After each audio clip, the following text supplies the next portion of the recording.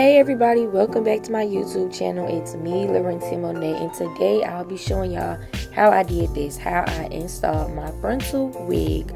So today I am using hair from Yolissa hair. This is a 30-inch body wave wig, 250 density and a medium cap, and I will leave all the details for it down below.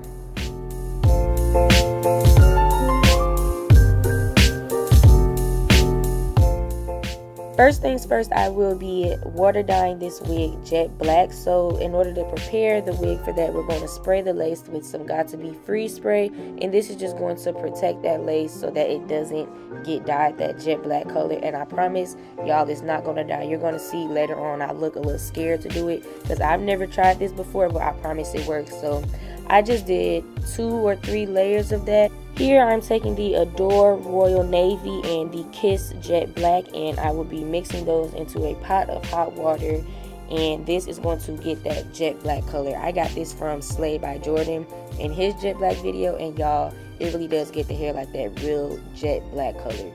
And if y'all do this, I promise you will not be disappointed because it made my hair look so nice. So I just let it sit in that for 10 minutes, and I washed it out with cool water, and as you guys see, the lace is not dyed black at all. Now it's time to bleach those knots so we can really get that scalp effect. So I already have a video showing how I bleach knots, and if you want to know specifically how I do that, you can go back on my channel and check that out. Only thing different that I'm doing is I'm flipping the wig inside out instead of doing it on the wig head, and this is because I always get bleach on the roots of the hair. So now what I do is I just flip it inside out, spread the bleach on like that, and you're going to see me flip it right side out, and I'm going to comb those hairs that are stuck in the bleach out so that I do not have to go through that extra step of making those roots that jet black color or match the hair color, because that's a tedious step. So this just cancels that out and makes it so much easier.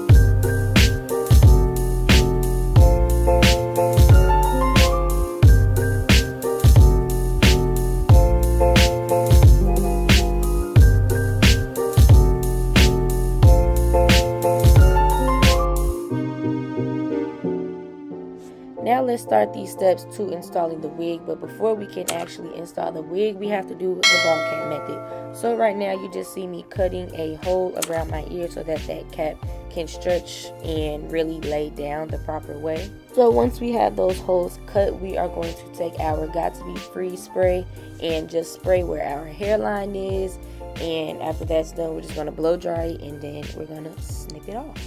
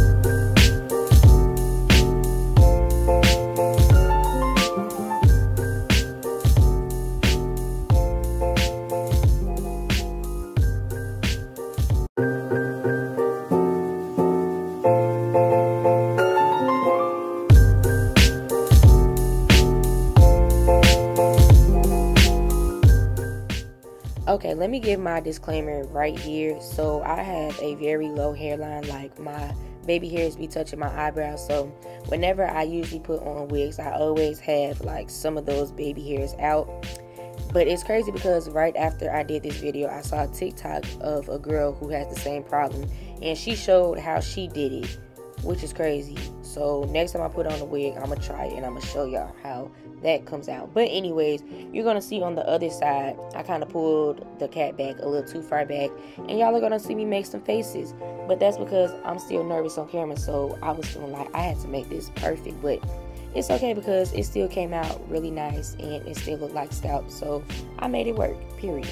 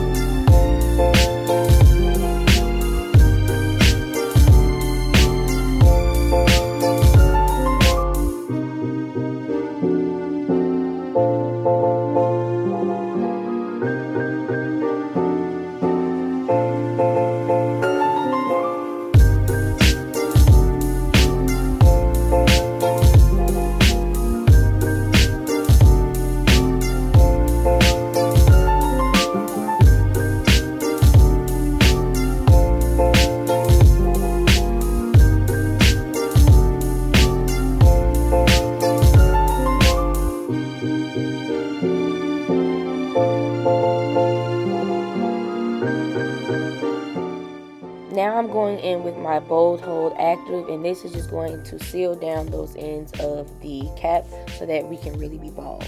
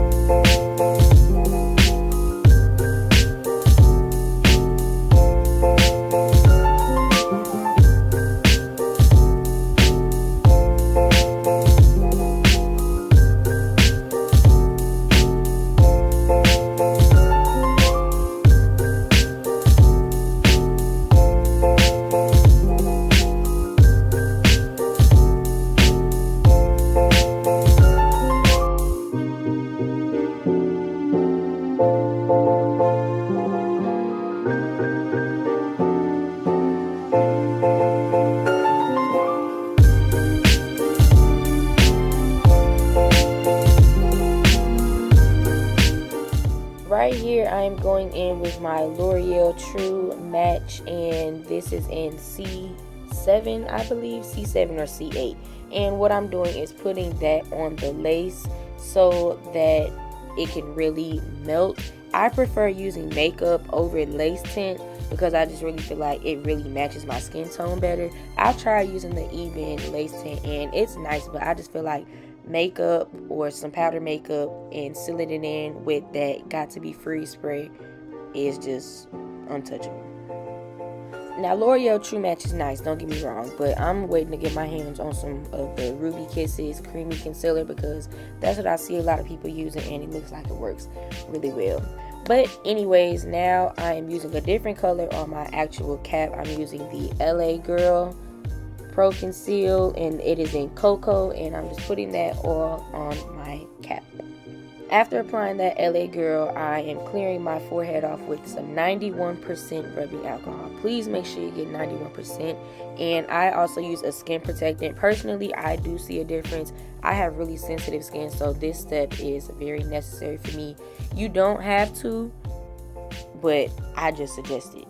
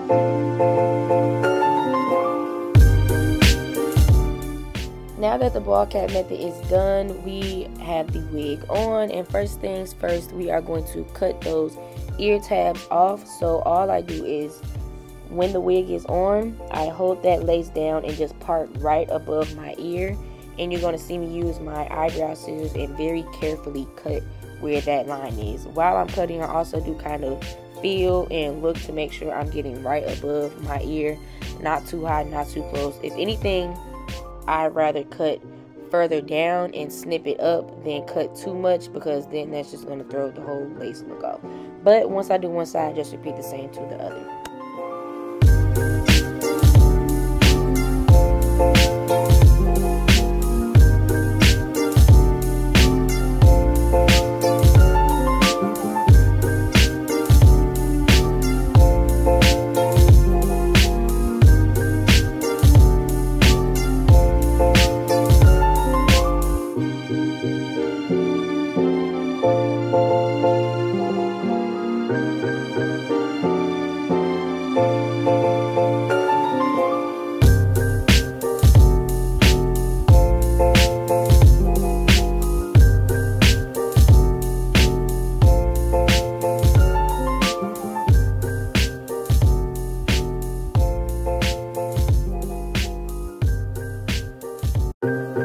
Now you see me peeling my lace back because now it is time to glue this baby down.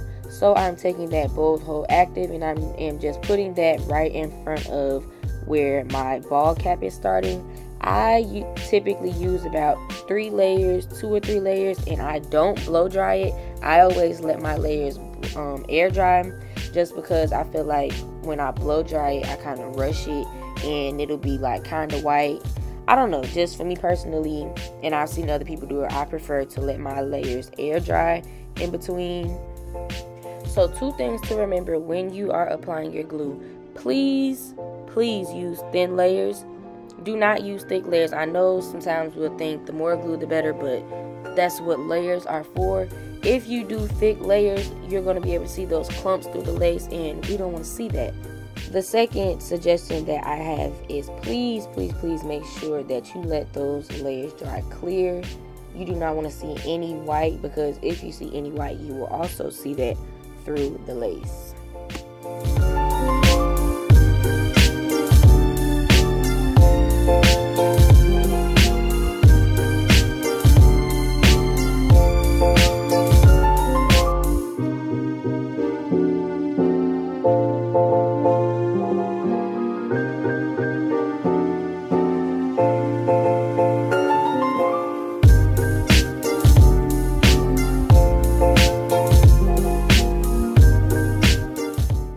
So now here we are, 3 layers of glue later. So now you see I am carefully and slowly pulling that frontal down on top of that glue, and I make sure to do this carefully because you don't want to place the hairline too far back and have a whole bunch of lace, or have it too far forward. And what I am doing now is just taking a comb and using that to really comb that lace into the glue and help apply that pressure to really try to help and mend that lace into that glue.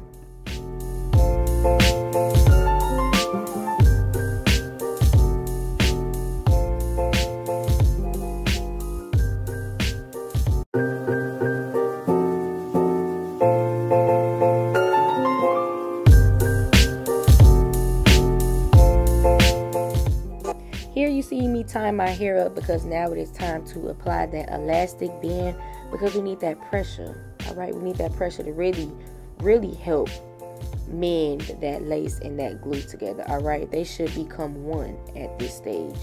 So after I put that elastic band on, I am going to blow dry my hair on hot and cool. Okay, I got this tip from Tay in his little masterclass, you know, shout out to Arrogant Tae. But you want to blow dry between hot and cold, because hot is what is really going to help it melt and cool is what's really going to seal it. So I go back and forth a few times, but I always make sure to end on the cool setting so that that's really locking that glue in.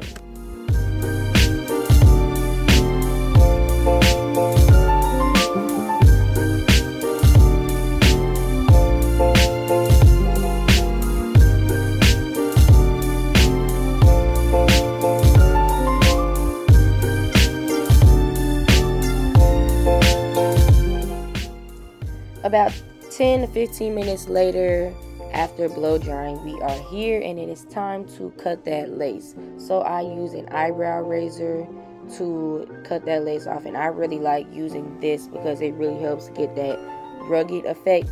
Now you need that rugged effect. Please do not try to cut in a straight line. The eyebrow razor will get it nice and messy just how you need it. No matter how much you melt that lace, if you cut it in a straight line, we will be able to see that lace, okay? When you cut in a rugged line, I don't know what scientifically happens, but that makes that lace really, really melt. So please use an eyebrow razor. Or if you're using scissors, make sure you cut in a zigzag motion.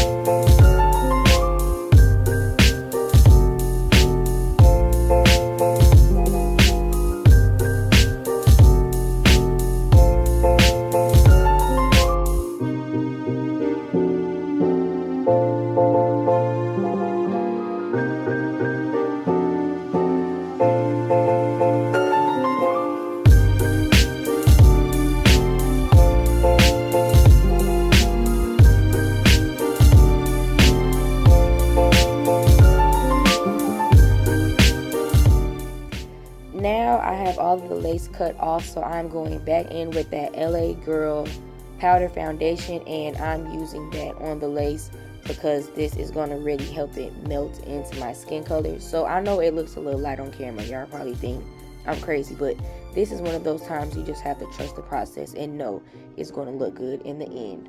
So after I have that makeup applied, I'm going to part out what I want to be my baby hairs.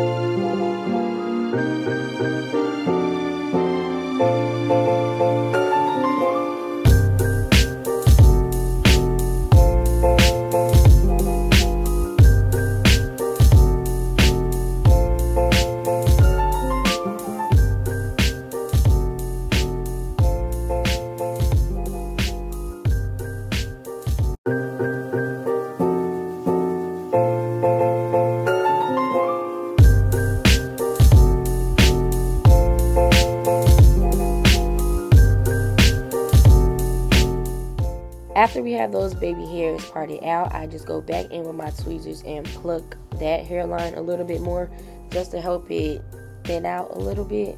I don't know, but it did make a difference.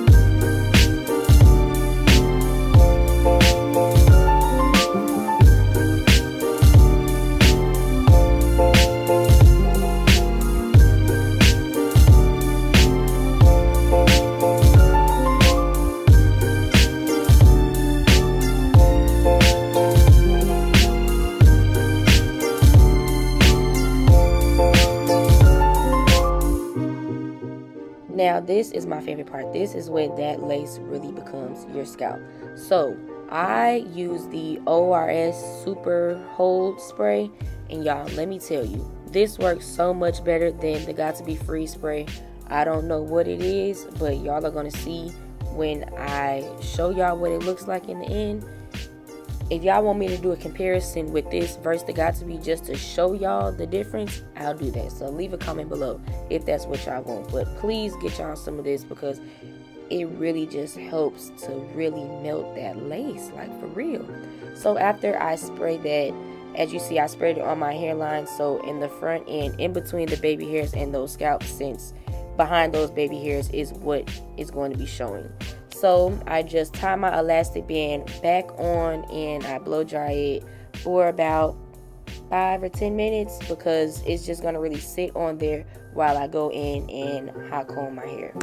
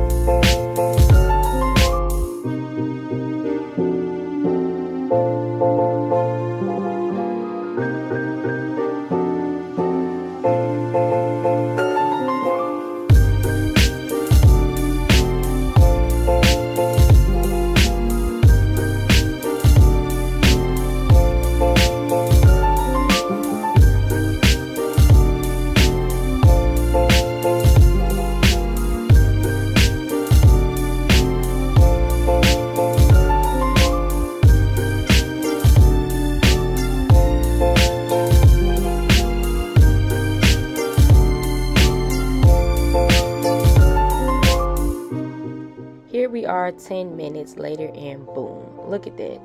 Y'all, it just looks so good. Like, that's what I meant by trust the process, because I know y'all probably was thinking that makeup was too light, but as y'all see, it worked out. Like, look at that, it just looks so good. So now what I'm doing is just combing out that hairline because that spray can get it a little hard, but that's nothing that your comb can't just undo. So now it's time for my least favorite part, which is the baby hairs, because no matter how hard I try to do baby hairs, y'all, I'm just too technical and too much of a perfectionist, and I can't get it. Like, y'all see me struggling with this eyebrow razor trying to comb or trying to cut them baby hairs, and it just was not working. So I just went with what I usually do, which is using my eyebrows, scissors, and I just use that because that's all I know how to do.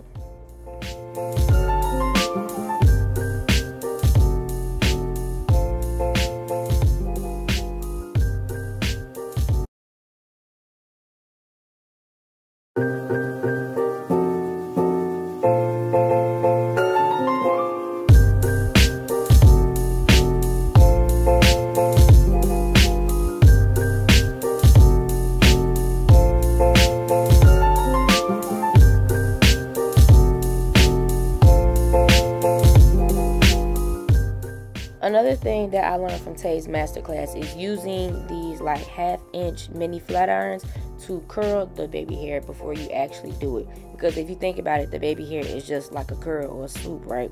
So what this is doing is already making that formation, so all you really have to do is lay it down. Somehow I still found a way to complicate it, but it did make this process so much easier for me.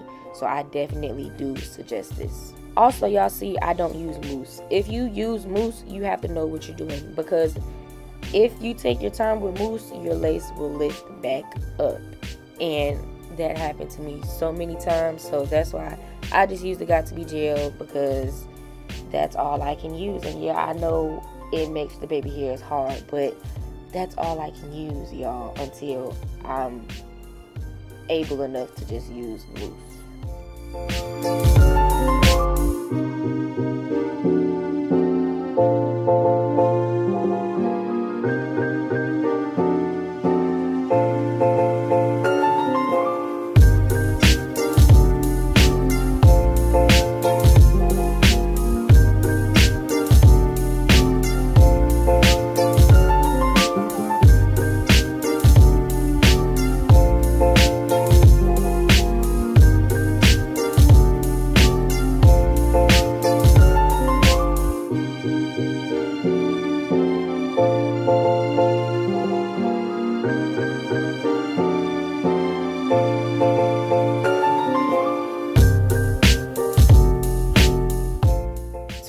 friends, after configuring with my baby hairs, I finally figured something out, and here we are.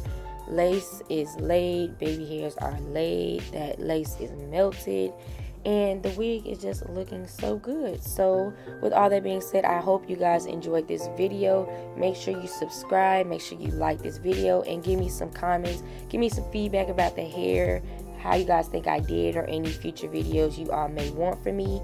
Thank you all for watching, and I will see you next time. Bye.